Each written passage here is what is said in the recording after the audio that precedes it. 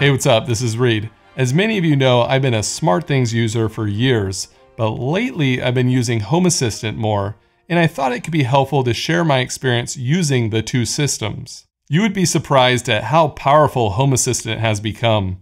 It's a pathway to many abilities some consider to be unnatural. I put off giving Home Assistant a fair shot for a while, but there were a few things that finally pushed me over to the dark side. Believe it or not, it's not just because things run locally. There are plenty of advantages of having the hub run locally. It's faster, works without the cloud, and you don't have to worry about a company shutting things down. That's all great, but it wasn't a good enough reason for me to spend a lot of time and effort switching. There were two main things that finally convinced me: integrations and native automations. SmartThings has a lot of devices it can integrate with, but there are some missing pieces. With Home Assistant, it's a little bit more rare for something to be incompatible. Let me show you some of the devices around my house that work with Home Assistant. LG washer and dryer? Check. MyQ garage door opener? Denon receiver? Check. Unify cameras with a live feed in the dashboard? Yes. Lutron shades and light switches? Withing sleep sensor? Hue lights? No problem. Samsung frame TV? Check. It even works better, in my opinion, than with the SmartThings app created by Samsung. Come on! Tuya for smart life devices? Yep. Google Calendar and Spotify? Check, check. That's just a tiny sliver of all the things it works with.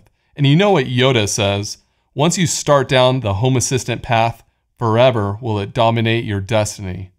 Well, that's what I think he said. For example, I have my Unify network connected to Home Assistant, and it's a really accurate presence sensor, since it uses my phone connected to the Wi-Fi to know if I'm home or not. What's cool is that Home Assistant starts off easier than you would expect. It scans your local network and suggests integrations with the devices that you already have. This worked for more devices than I thought it would, and setting up this way is very easy. Like the audio receiver, I didn't even know it was compatible until it popped up. All I had to do was hit accept and I was connected. What's also really interesting is how well it integrates with Echo devices. Amazon devices usually do a lot of processing in the cloud, so you wouldn't think it would integrate well with Home Assistant, but it does. There is this integration called Alexa Media Player, and it's fantastic. I can do almost all the Amazon Assistant functionality from Home Assistant. I can play music, sound effects, custom messages, and trigger routines directly from a Home Assistant automation.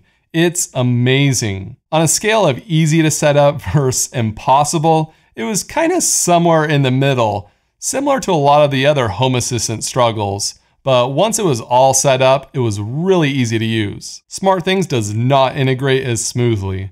To get it working with my Echoes, I have to use virtual switches to trigger Amazon routines. It's not the most elegant way, but it gets the job done. So you can kind of see the difference between the two. Home Assistant is front heavy with inconvenience, but once you get past that, it's much easier. SmartThings is easier from the start, but can be slightly inconvenient over time. I think for me, the extra effort of Home Assistant is worth it for all of the integrations. Everything just works together as you would expect it to. Now with automations, they are similar, but Home Assistant has one key advantage over SmartThings. That is more advanced functionality in their native automations. So what does that even mean? Well, SmartThings has great automations, but it is still limited on what it can do. Say you want to press a button and have some smart lights turn on, but you want the lights to be bright white during the day when they turn on and dim warm white if it's night. You would have to create two automations in SmartThings for this, but with Home Assistant, you would just create one. This can help keep all the logic in one place, which is great for organization and reducing issues with conflicting logic. With SmartThings, you can install a third-party smart app called WebCore to do advanced automations like this. I really like WebCore, but who knows what it will be like once SmartThings updates their smart apps in the future.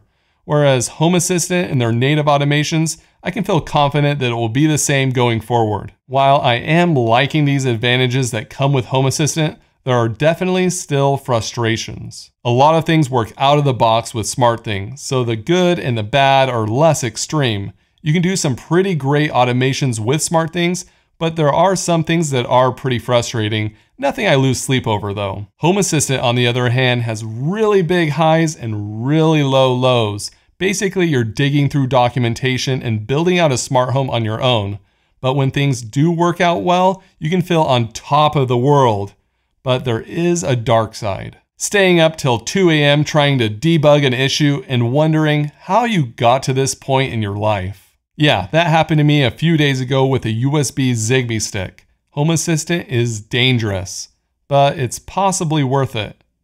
Maybe. If this makes you nervous to switch to Home Assistant, you can actually integrate SmartThings into Home Assistant to bring in all of the SmartThings devices. You can use both systems together. It works really well, but of course it's not perfect. Some devices like the IKEA button do not work with Home Assistant when connected through SmartThings, but it still gets a lot of information from the devices that it does work with, like the SmartThings multi-purpose sensor. There are also some devices that work with SmartThings and not Home Assistant, so this integration is great to pull in those extra devices into Home Assistant.